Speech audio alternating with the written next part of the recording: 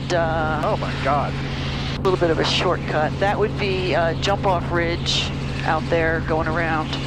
If you know Jump Off Ridge at all. Well, I do, and I assume you know this, but for your viewers, we are, one of the excitement things I'm getting excited now, my voice is raising.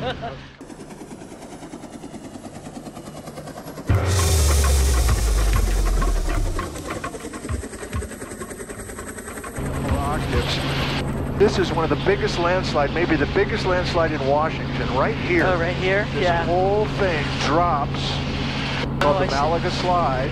Okay. And so Jump Off Ridge is a place that did not go, but everything between Jump Off and on the other side of Wenatchee Heights. Yeah. That's why all these lakes exist. This is all blocks that have slid down and screwed up the drainage. Yep, and I could show you, I want to show you, I'm going off course now because I want to show you where there was a slide recently, maybe 2 years ago. Oh, really? Inside the ski resort there, oh, wow. Mission Ridge. Let me see if we can find it. It's definitely out of the way, but it's worth a shot. Damn, this is impressive. I got full fuel, so we're good. What they're doing around up here is they're starting to clear a lot of land to put cherry orchards up further and further north, and they might have cleared this for that. I mean, there's a certain point where it's going to get too cold for them, but the further north, the further higher up, I should say, the higher up the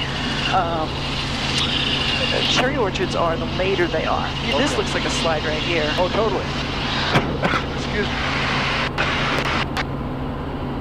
Well, not to go back to geology, but the contrast between what we just saw with that one big drainage with all those smaller streams feeding in, and now we cross the divide and we don't have that. I mean, we've got a couple guys over here, but that main area is just completely screwed up by that Malaga slide. Oh, here we go.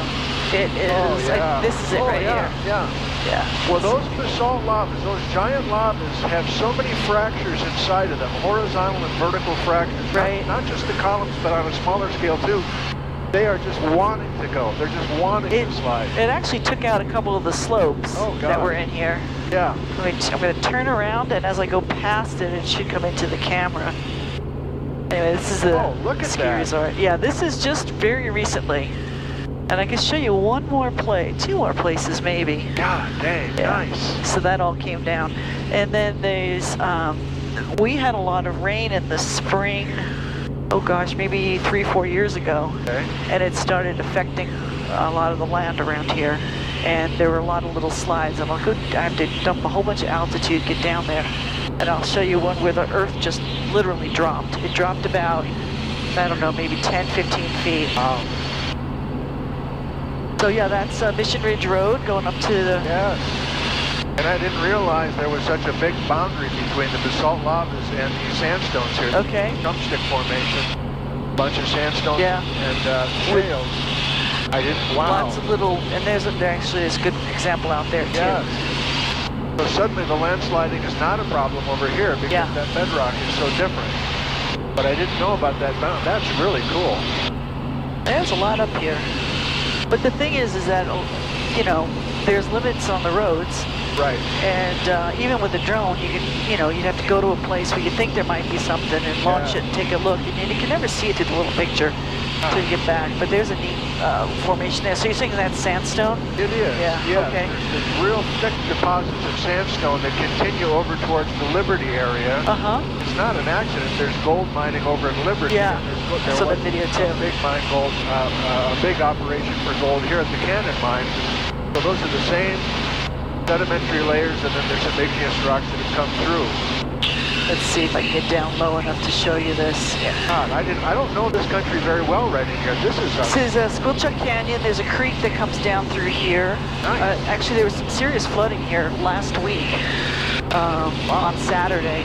Anyway, in here, you see the house with the red roof? Yeah. Behind it, there's an area that's been cleared out. You see some cherry bins sitting down in there? Yeah. That whole piece of land dropped. That used to be a cherry orchard in there, and it just dropped down. You know, it's hard to see from this angle. If you're on the ground, though, you can very clearly see that it dropped.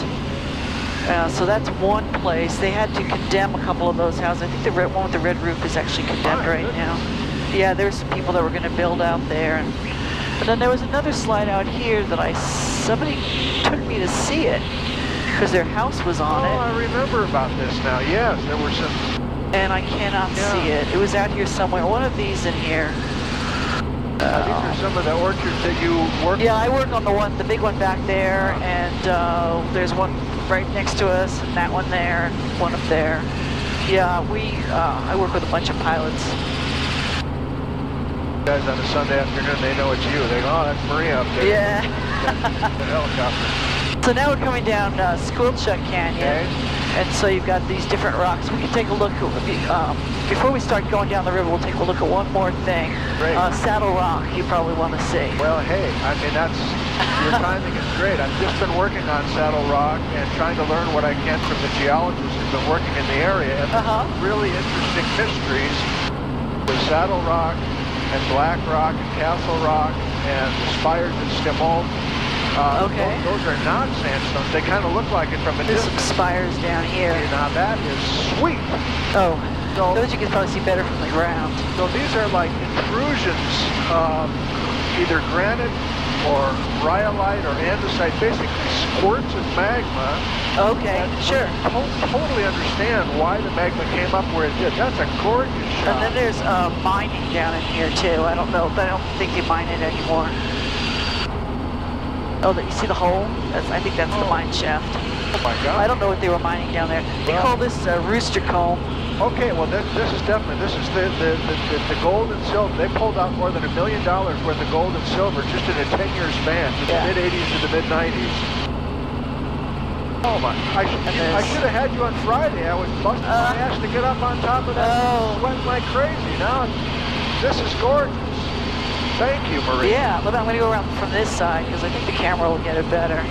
And it's definitely a light from the other side. I've done a lot of aerial photography with a local production company around here, but now they use drones. So, which I can't blame them, because if you can hike up here, and those guys can.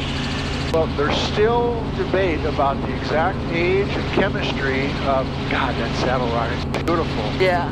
And the tendency is to say, well, it must be related to the Cascade lava somehow, but it's too old. It's too old for that. And so what do you do with these blobs of magma coming up in the Wenatchee area? That's something we're going to be focusing on in the next year or year and a half.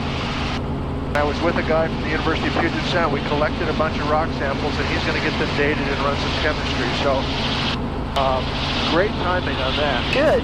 And you know about the pinnacles up by Peshastin, right? I do. Okay. And that's a different story. Those are just sandstone. They look so pinnacle-like like these guys, but yet that's just totally just sandstone kind of standing on end. So that's a different story.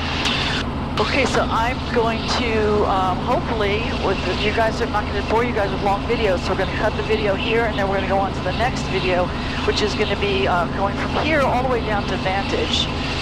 So cut right now, cut. There you go. All right, so you got to tell me where you want to go. The airport's out there. I don't know if you want to talk anything about the airport. I do. I'd like to talk about kind of this whole bar here, kind of all of Eastern Wenatchee. We can start it now? Or? Yeah, sure.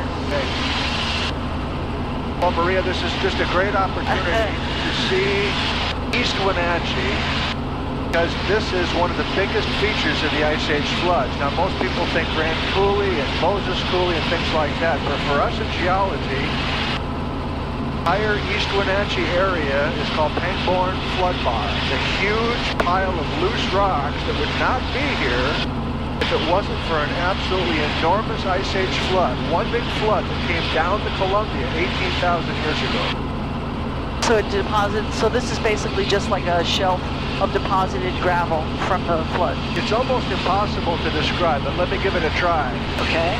Underneath this stuff that you see are 600 feet worth of boulders and sand and gravel, and the water was more than 1,000 feet high. So I think I've heard in some of your videos you're flying at like 1,100, 1,200 feet. And so that is truly the high water mark. Wow. I mean, this is almost impossible. But this, if you can imagine a column of water 1,000 feet deep, going more than 50 miles an hour down this valley, it's taking this left-hand turn, and just like in a river today, you're going to have the slower water on the inside of the curve, faster water on the outside, so you're going to drop all these rocks to make this incredible flood bar, we call it, Pangbourne Bar.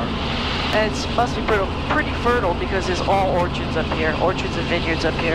Well, and golf course. The bar itself, not so much, but a bunch of windblown silt has come in, a bunch of loess, and some fine-grained flood sediments a little bit later did the trick with that. That's a great point. Yeah, I want to show people, though, the way that the land just drops right off here from this bar. Kind of a slant, little slope, and then a steep slope, and then there's another bar down here, and then the river. Good. So on this left side, this is we're getting kind of a cross-sectional view then of these flood this flood bar, bar. Right. And if you can imagine all this stuff being dumped in a week or less, that's mind-blowing. There's even some giant current ripples that I don't know if are going to show up very well. They might show up a little further down there. Yeah, they definitely will show up down by West Bar, for sure. Well, for West Bar, yes. But even on top of this Pangbourne Bar, there are some of these little... Oh, I see what you're saying. Maybe too... Hard to see with the trees. Right. I did want to talk a little bit about the other side of Jump Off Ridge. Can we go over there? Yes, all right. Absolutely. Because that's where I live. And you want to show me your house? Yeah, I can show you my house. And I want to know, I mean, just to describe it for people, it's going to be not too good if I'm pointing into the sun, but let's see. We'll see what we can do. We'll do a loop. Not that kind of loop, this kind of loop. People want me to do loops all the time. Well, just, if I can. Yeah. This impressive face, you might go, well, Ice Age floods, I guess, right? You don't usually get these huge walls if unless you have something catastrophic. Well, there was something catastrophic, but it was this big Malaga slide. Oh, okay. All this stuff sliding into the river, basically.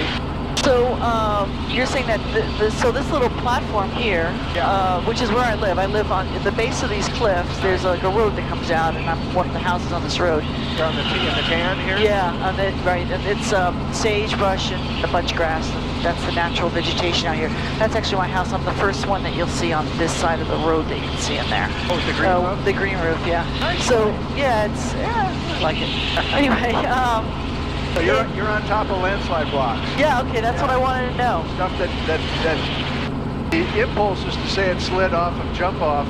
Right. And it may be true because we're so close to the base, but many of the rest of these mountains are sliding down from Mission Ridge base. Hey, nice place. Yeah, thank you. Hey, thank you. I like it. Got your little windsock. Yeah, oh yeah. Stuff. Yeah, nice. Do you land right there? Yeah, I do sometimes. Oh, wow. The local winery is the neighborhood, my friend Elizabeth's house. So yeah, it's so all these the reason we got little hills here. And then what's interesting about Elizabeth's house, and I'll make a wide turn here. I'll go past her place on the way out. I'm officially excited. Have I mentioned that? No, yeah. I mean, this is. I can't. Yeah, no, good, because you get to see a lot more of it than you do just going around on the ground.